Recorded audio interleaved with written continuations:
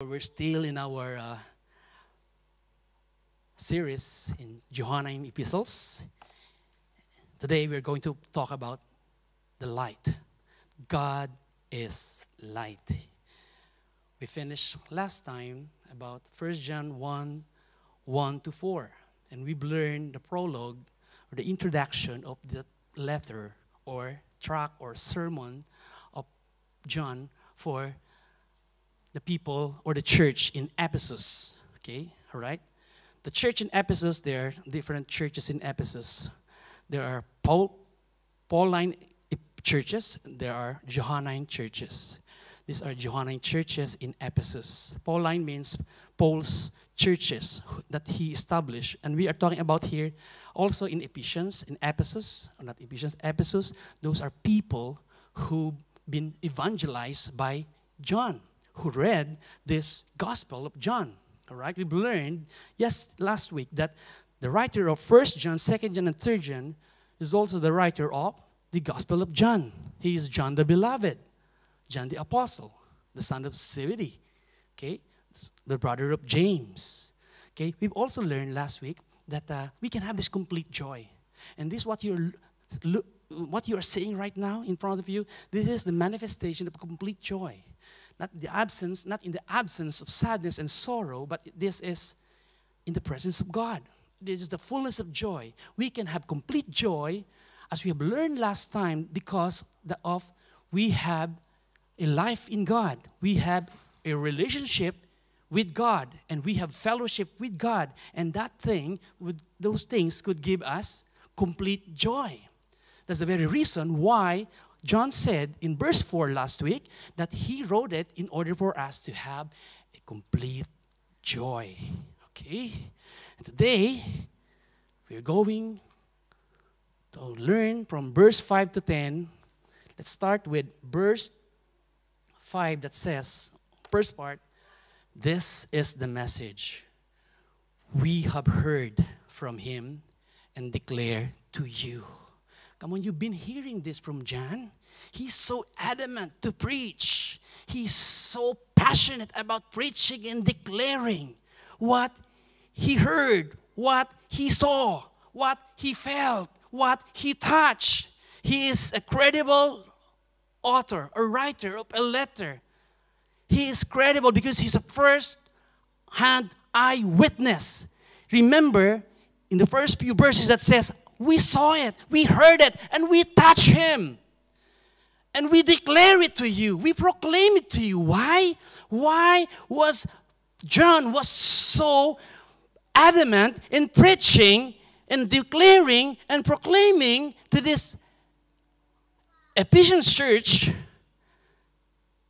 about the truth of Jesus, about the truth of God? Because without truth, you cannot really have this fullness of joy. Remember, the very reason why John wrote this first John is, if you could still remember, he wrote this for a particular group of people in Ephesus. It's because he's trying to correct, he's trying to combat false teachers. Do you still remember that last week? And what type of group is that? The Gnostics, the Gnosticism. The Gnosticism is a group of people who believe that matter is evil, spirit is good, right? So they're trying to say that Jesus is not really human when he came here. Yes, Jesus is God, but he's not human. Why? Because human is a matter is evil, therefore Jesus cannot be human. If Jesus is human, therefore he is evil. So we only believe Jesus as God, but not human. But we firmly believe as Christians that Jesus Christ is 100% God, 100% human. How could I explain it? It's difficult, it is hard, but it's in the Bible.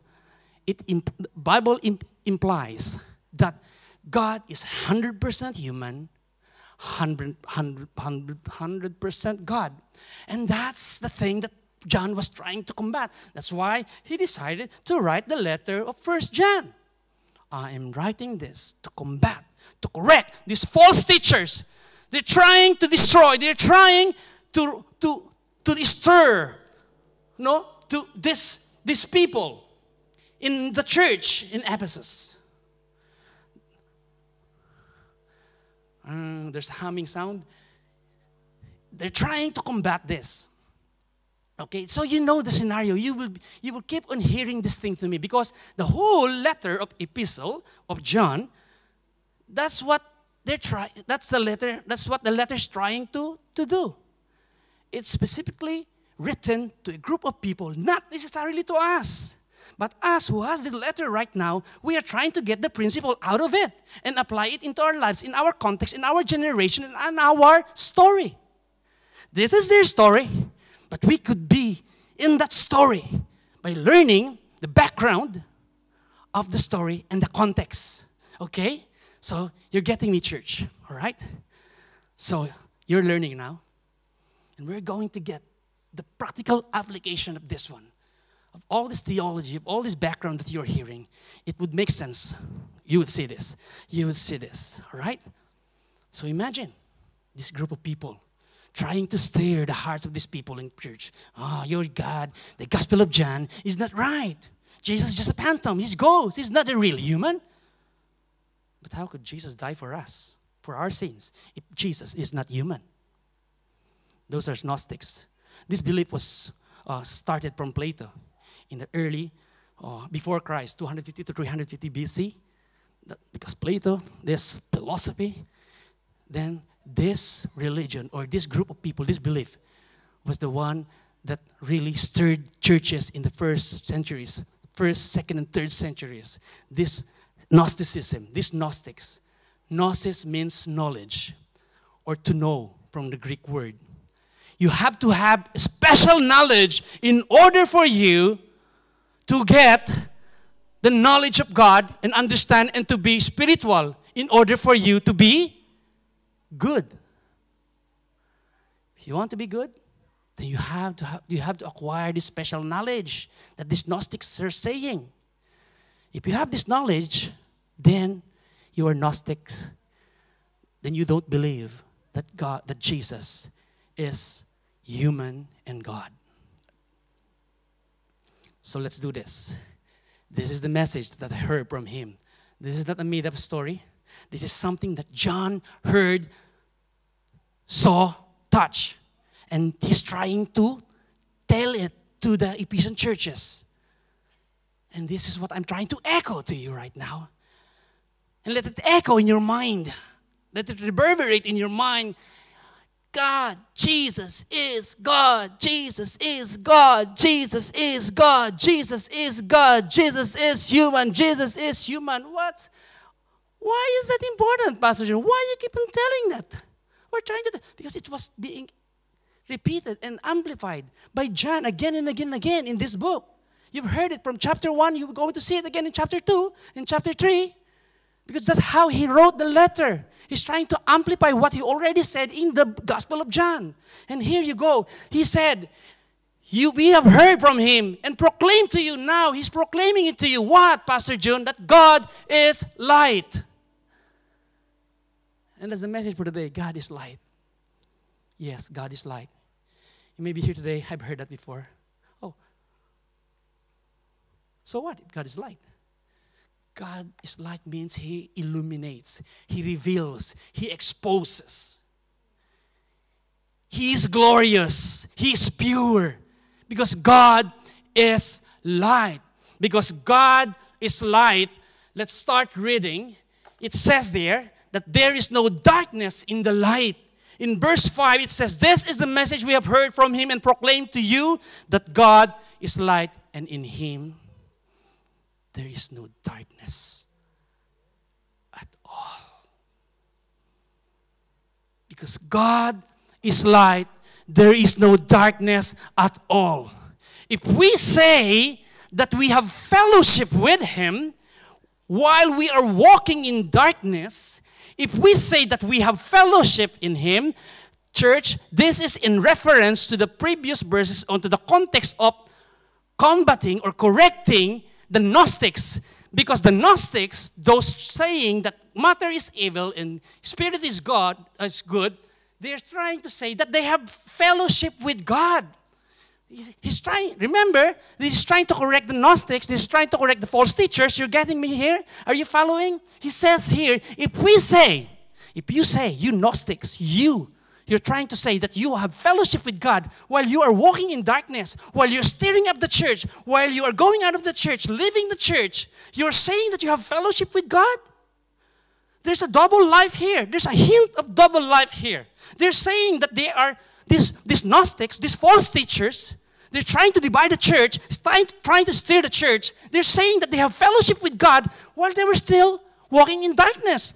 That's not right. You cannot walk or live a double life. If you have fellowship with God, you cannot walk in darkness, because in God is light, there is no darkness at all. Do you get what I'm saying here, church?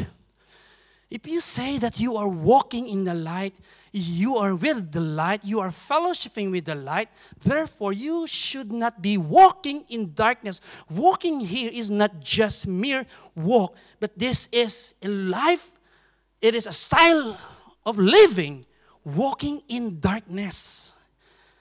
But because of these trials, problems that's being thrown to these churches during the time, they have the tendency to commit sins, to disobey God, to fight God, because they're following a wrong doctrine, wrong belief. That's why they have this tendency to live in darkness. See, the last phrase that says, we lie and do not do what is true. The important thing is the truth. That's the very reason why John was trying to teach the truth. Telling them from the very first 4 verses, the prologue, which is Jesus is the life, eternal life, that He is the Word of life, that He has the fellowship with us and Father, Son. That's the truth. Without the truth, we cannot completely experience the fullness of joy. That's why even we are surrounded by darkness, sins of this world. If we have fellowship with God, there's no darkness at all in our lives.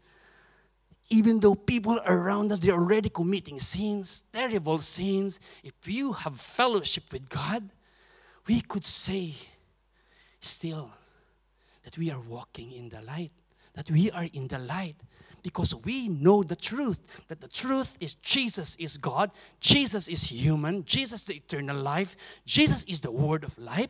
That's what John was teaching and trying to repeat it again and again in order for them to understand it. So there's no darkness in the light, even though you think that your life is surrounded top, bottom, side, right side, left side, with darkness, with pressures, trials, sufferings in life. If you have fellowship with God, you are still in the light. That's why diamonds, they are placed in a black velvet. If you're going to find them in the stores or jewelry stores, in order for the diamond to be magnified. I'm not into jewelries or diamond, but if you know diamond, they normally place or position in a black velvet in order for that diamond to be magnified. Just like God. If we are with God, even though we are surrounded with darkness, if we are fellowshipping with God, our lives will just be magnified, and people around us will see our light. We will see our glaring light, right? That's why if you're going to ask me, how are you, Pastor Jun, during these past few days? I have a fellowship with God. And while I fellowship with God, there is no darkness. Yes, I am surrounded with darkness. In this world, we cannot avoid darkness. But we continue to fellowship with God. You read the Word of God. You pray. You serve. You continue what you're doing. You don't wallow in the darkness. You don't just sit down there and just continue licking your wounds. No, church. You have to fellowship with God in order for you to experience the light that God likes us to experience. Because with God, it is very clear. In Him, there is no darkness at all. If you are fellowshipping with God, there is no darkness at all. You might receive bad reports. You might receive some negative things around you. But if you are continue fellowshipping with God, there is no darkness at all. Yes, you are surrounded. Come on, no matter how dark is that room is, if there is one light, that light will shine. And that's God. So in Him, there's no darkness at all. Isn't that great? The experience. Are you overwhelmed right now with your darkness?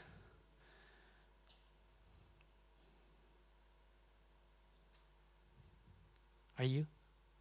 Check your fellowship with God. If you see yourself being overwhelmed, I think you have a problem with your fellowship with God. You don't have a problem with your relationship with God. Your relationship cannot be affected. You'll always be the son or the child of God or the daughter of God, but your fellowship can be affected. Let's continue.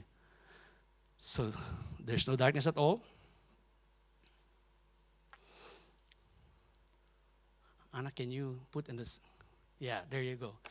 There's no darkness in the light. Therefore, we have to walk in the light.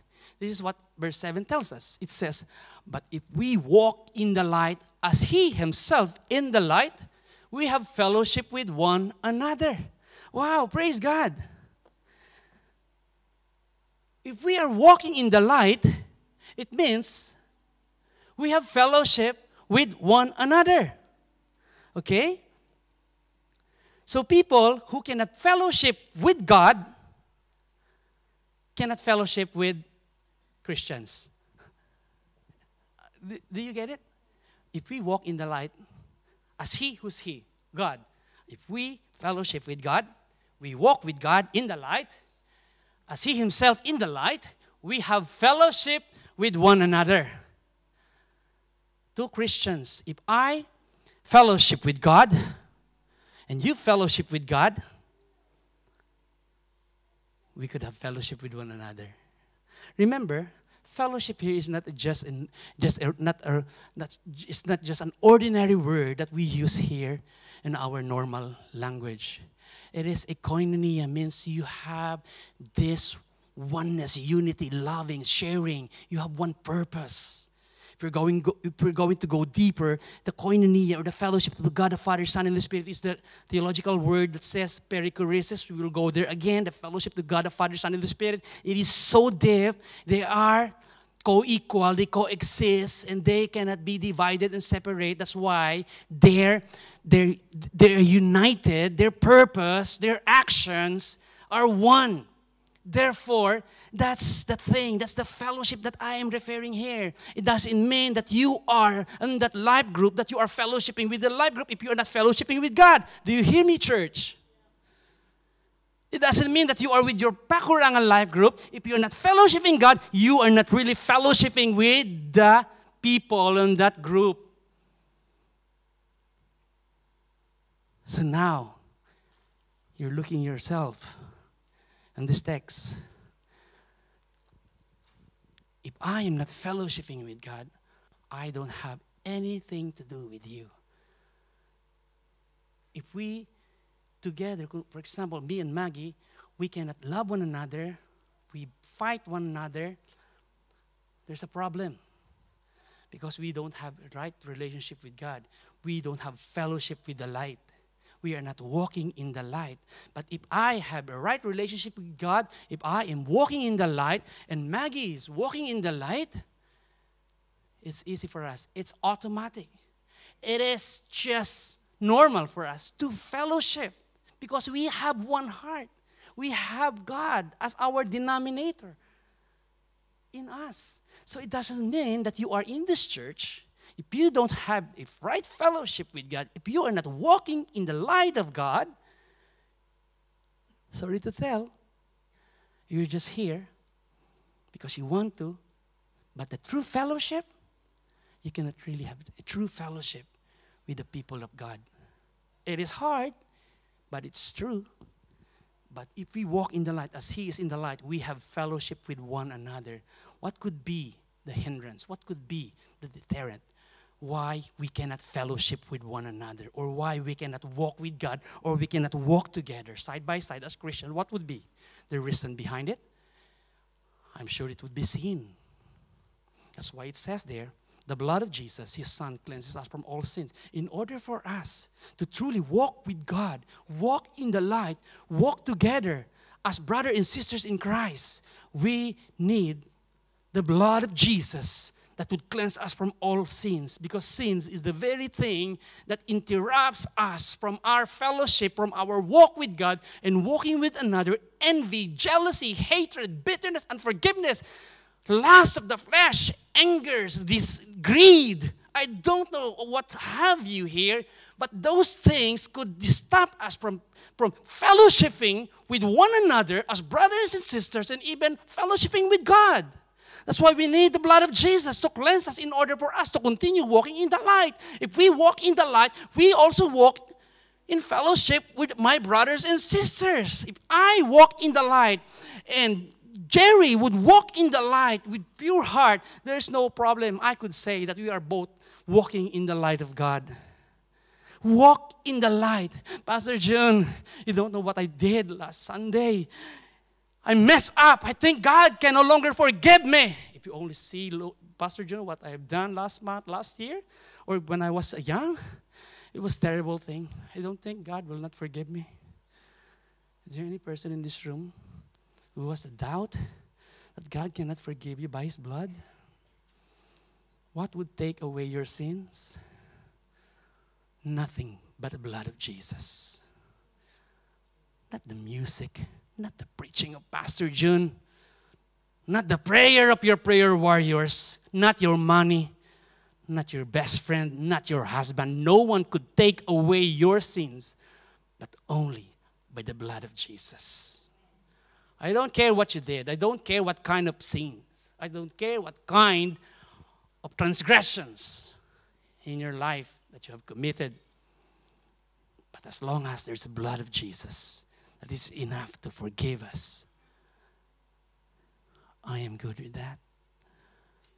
Do you all believe here that your sins are forgiven and it's actually taken away? It is because of the blood of Jesus. In the same way that God can forgive you, in the same manner that God can forgive the person who hurt you.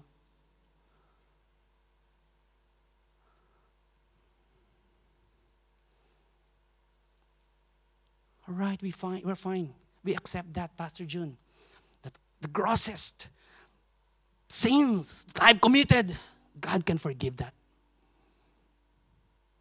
But do you believe that the person who hurt you the most, I don't know that kind of act he did, God would also forgive that person because of the blood of Jesus, so that we can have fellowship.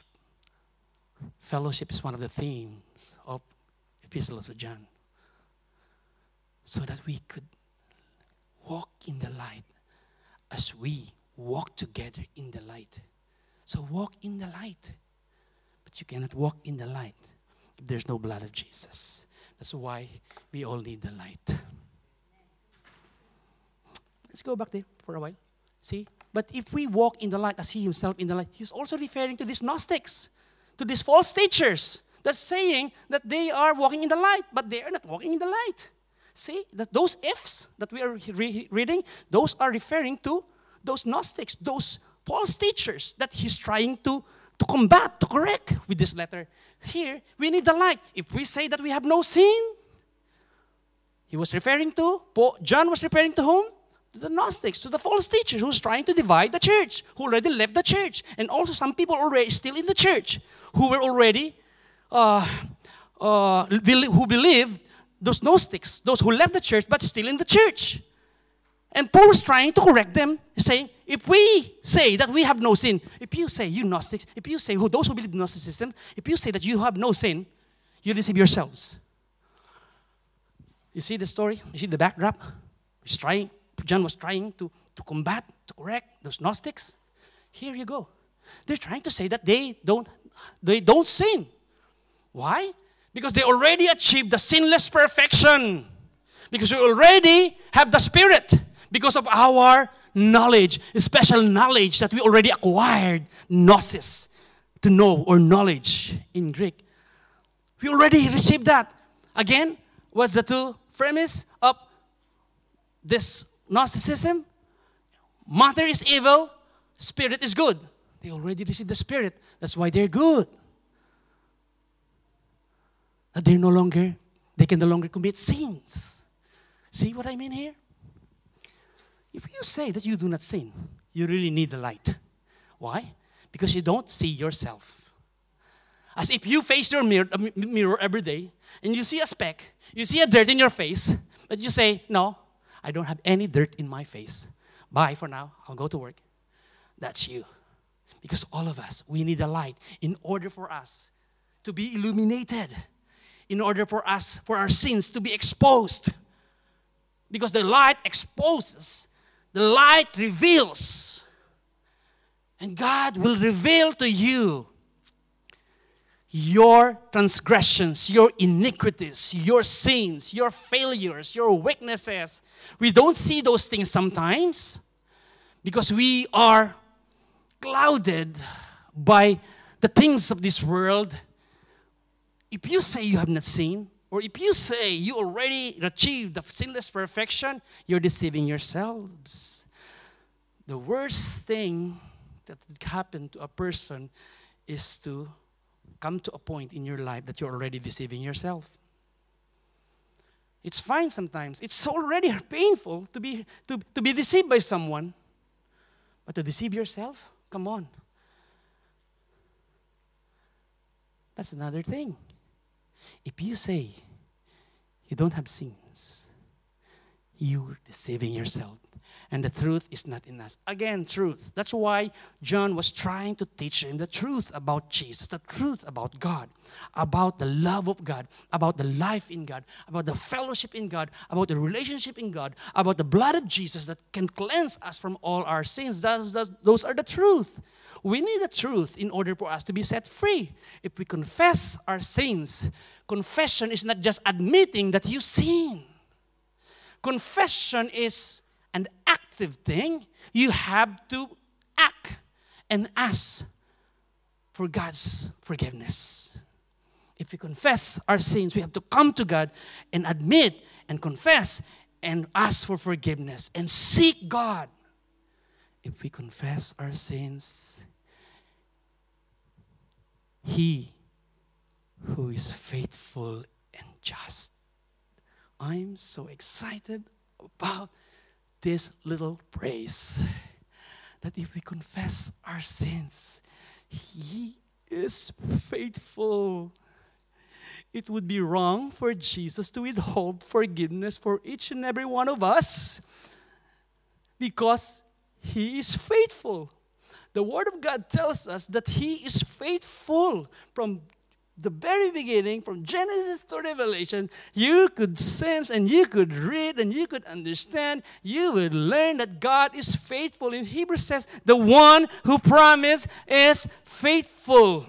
But sometimes you cannot experience the faithfulness of God because sins are covering your life. But if you confess your sins, you would experience His faithfulness. I'm not saying that God stopped being faithful. It's just that we are faithless. We don't believe about God's faithfulness. We don't believe about His truth. That's why we don't experience, we don't feel, we don't sense His faithfulness. But the truth is, God's faithfulness is constant. It will never change. There you go. If you confess your sins, He is faithful. He is faithful to His promises to your life. Last 10 years ago, last 5 years ago, God promised you something. He is faithful.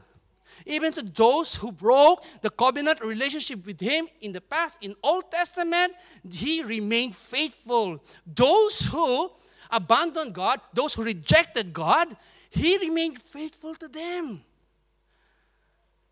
And that's our assurance that God will forgive us because He is faithful.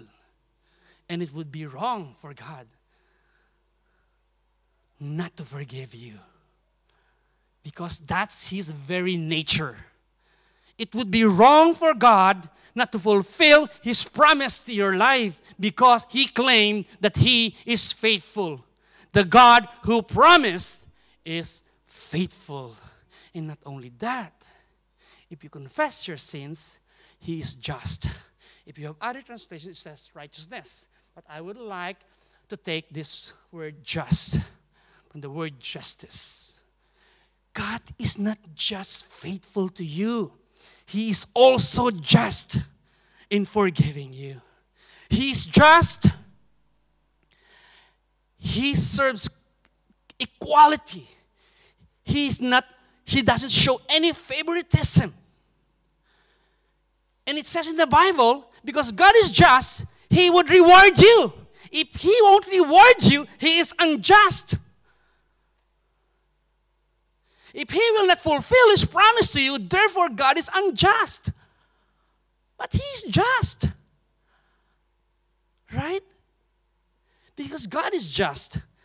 Let me go back to my notes. There you go.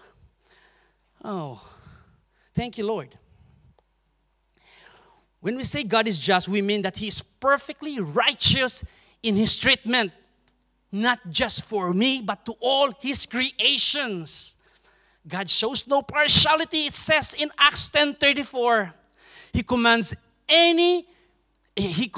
against the mistreatment of others. If one is being mistreated, that's not just. If God won't deal those mistreatments, then He is unjust. If you are being mistreated, God will rescue you because God is the God of justice. Right? He commands against that mistreatment. He's perfect. He perfectly executes vengeance. He is the one who's going to give vengeance against your oppressors. And God is not unjust not to do that. And you know what? God is just. He will not forget your work and the love you have shown Him as you have helped people continuously. That's right. It's Hebrews 6:10. And He is equally just, meting out punishments. Oh, because God is just, He would punish sins. Do you know where I'm going now? If God will not punish sins, then He is unjust. For example, you were in a court. You sued someone who murdered your family. And there you go. The guy who murdered your entire family. And the judge says, I know what you did. You murdered the entire family. And the judge would get his gavel and then hit. I know what you did. You murdered everyone. Not guilty. What would you feel? Where is the justice of that God? That's not justice. There's no justice on that. The justice, there should be a penalty for the murder. But the judge says, not guilty. Come on. This is not the God that we serve. He murdered my entire family. But this judge would say, not guilty. The judge, in order for him to be just, he has to penalize the guilty person. And what the judge would do, he would send his son in place of that murderer. Okay, you're not guilty. Let my son receive your penalty. Let him go to jail, or if you have death penalty, let my son die on that penalty. That's justice. Because God is love. He needs to satisfy himself. Because in the Old Testament, in order for you to satisfy God, in order for you not to be penalized with your sin, you have to take bull, ram, sheep, unblemished sheep. But once and for all, God, because he is just, he is loving, he doesn't want people to perish. He doesn't want any of you to perish and receive the penalty of sin and death. What is the penalty of sin? Death.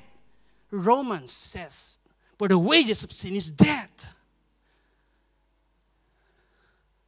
In order for me to fulfill my faithfulness and justice, I need to satisfy the condition. I need to give my own son, Jesus, to die on that cross. We need light. And that's for us. That's for us who are saying we do not sin. You sin, come on. We all have sinned. But thank you, Lord, that you are faithful, that you are just. You are a liar, Lord. If you will not forgive me today, it only takes your step of faith to reach out to God and tell him that you need the light. In every day of our life, we need light in order for us to be exposed.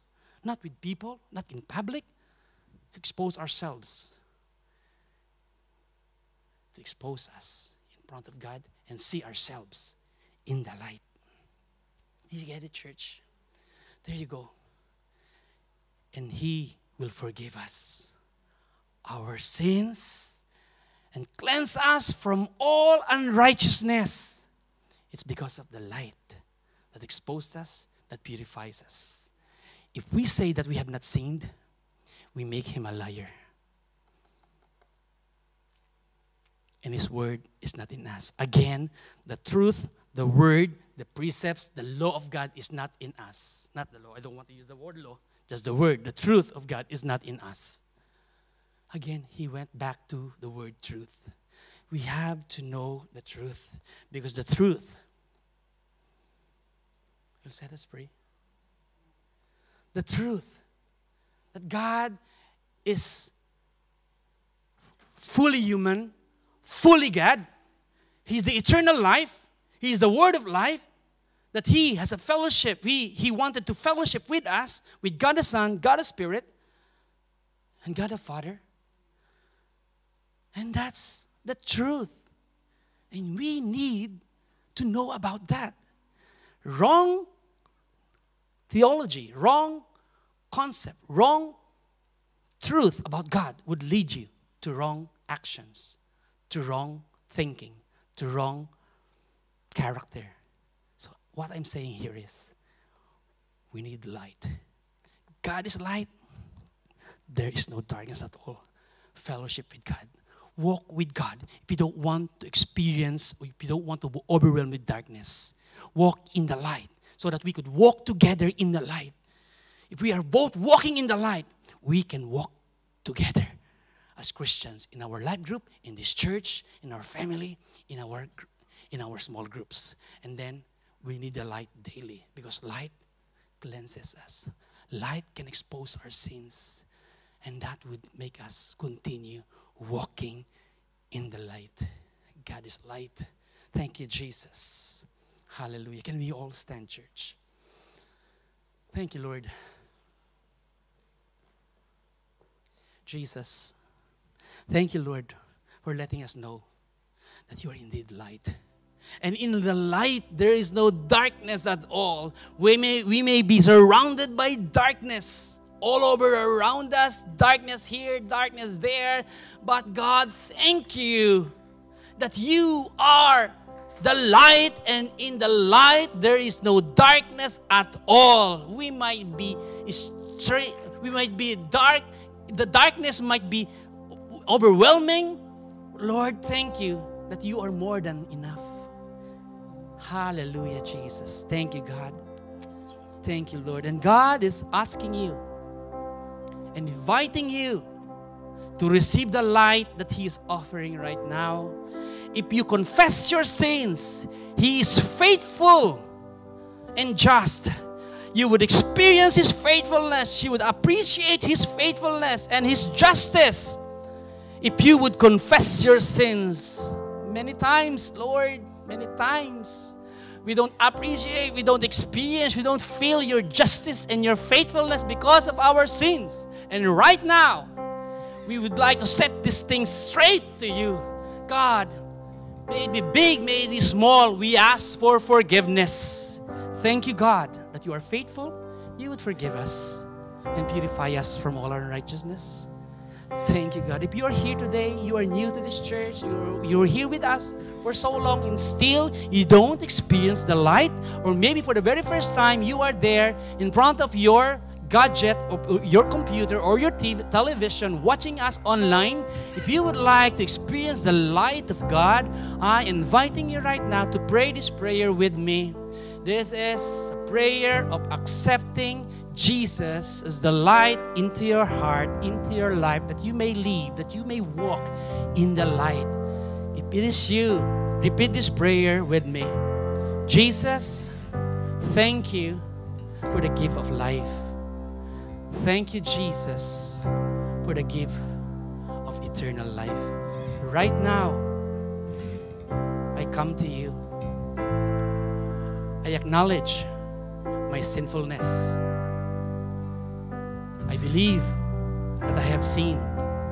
And today, I would like to confess all my sins. I believe that you died for those sins. And you rose back to life for that sins. And thank you, Lord. Your blood is more than enough. And I would like to invite you into my life. Come into my heart. Be my Lord. Be my God. Be my Savior. In Jesus' name, amen. Amen. If you prayed that prayer, start reading your Bible. Start coming to church regularly. If you're there online, find a church online or a physical church where you could serve and where you could walk with others in the light. Thank you, Jesus. God bless you. You can now be seated.